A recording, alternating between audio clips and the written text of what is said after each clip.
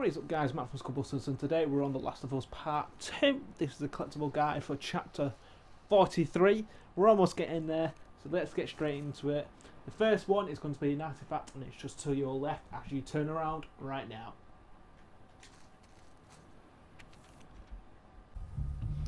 Okay, the next one is going to be another artifact. So what you're doing, you're going to head over to this mansion or house on... Basically, when you first time you get here, it's on the right. So your reference is going to be killing this guy here, and then you just want to come up to the side of the artifact right here.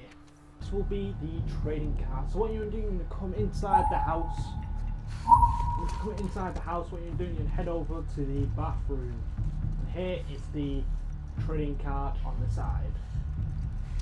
Up next is going to be the workbench.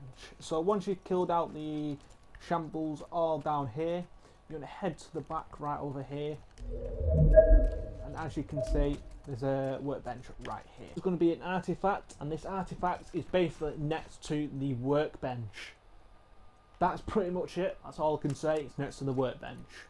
Okay, and finally, the last collectible of this chapter. All you have to do, you have to come up to the police car. Okay. And there you go, it's the automatic journal entry. So thank you for tuning in. Stay tuned for more, and I'll see you all soon. Adios.